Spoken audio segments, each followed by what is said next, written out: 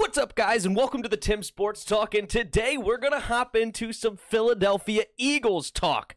Now, here's an article that says, with Carson Wentz gone, will the Eagles hand the keys to Jalen Hurts, their second-round pick from last year? He had some up and downs. He played a good game against the Saints, a couple games against, I believe, the Arizona Cardinals. So Jalen Hurts had some good games under his belt that made it seem like he had a potential future as the Philadelphia Eagles quarterback. Now, in his last game against Washington, he went 8 for 20 before he got pulled in the game. There was arguments that he shouldn't have been pulled. Obviously, definitely should not have been pulled for Nate Sudfeld. I mean, that was ridiculous. It wasn't like Nate Sudfeld. Oh, let's see if what we have in Nate Sudfeld. Yeah, right. Okay, that's ridiculous. But my thing is I believe, though, Philadelphia Eagles will take a quarterback in the first round of the 2021 NFL Draft to compete with Jalen Hurts, if not beat Hurts out. Why? First of all, they don't have a great cap situation, okay? Their cap situation's garbage. They did help it out a little bit by getting rid of Carson Wentz, but their team's getting older. They're almost on a reset. But because of their cap situation, they want to get a rookie quarterback on a rookie deal that's top tier.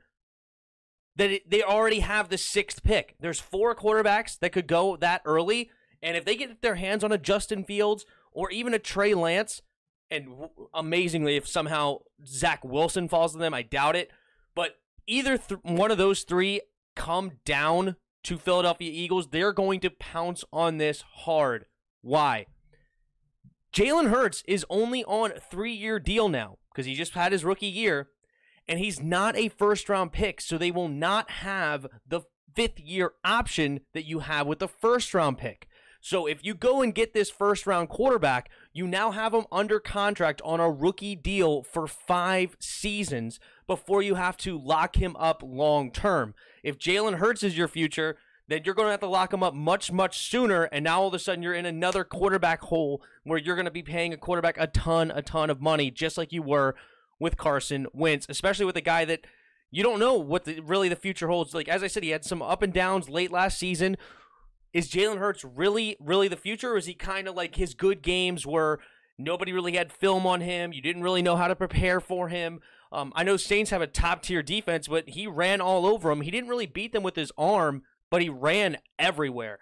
And I don't mind Jalen Hurts. I never really liked him coming out of the draft as far as I didn't think he would be a great quarterback in the league. So I believe Nick Sirianni, the new head coach, is going to want his new quarterback, and it will come at pick number 6, if not even trade up to get over Atlanta. If a Zach Wilson is sitting there at number 3 and Miami Dolphins are on the clock, look out for the Philadelphia Eagles to try to trade up to get that number 3 spot so they have their quarterback locked up for the next 5 years, and Zach Wilson could be that dude. And also Justin Fields, to be honest. Like, it's going to be wild. It's really going to depend on what the Jets do with their number 2 overall pick. Do they stick with Sam Darnold? Do they trade Sam Darnold and draft a quarterback? That is where the dominoes, that's going to be the first one. And we have 2 paths to go, right? And whichever one they decide to knock over, it's going to make a lot of things happen right afterwards. But I believe the Philadelphia Eagles will draft a quarterback with their number 6 overall pick. Let me know what you guys think down in the comments. Please hit that like button, hit the subscribe button. Also, if there is a Discord link in the description, you can hop in our Discord, talk some football with us, talk some basketball, just hang out and talk sports. Also, there are donation links. If you feel so kind, you could donate to the channel. But yeah, you guys let me know what you guys think. I believe they're going to draft a first-round quarterback. Nick Sirianni is going to want his quarterback. They're going to want one on a 5-year deal instead of only a 3-year deal. And they only have Jalen Hurts really on contract right now anyway. They're going to have to do something in the offseason, but they don't have any money to spend even on a backup quarterback. Are they really going to go into the year with freaking Jalen Hurts and Nate Sudfeld? I don't think so. But you guys let me know. And until next time, see ya!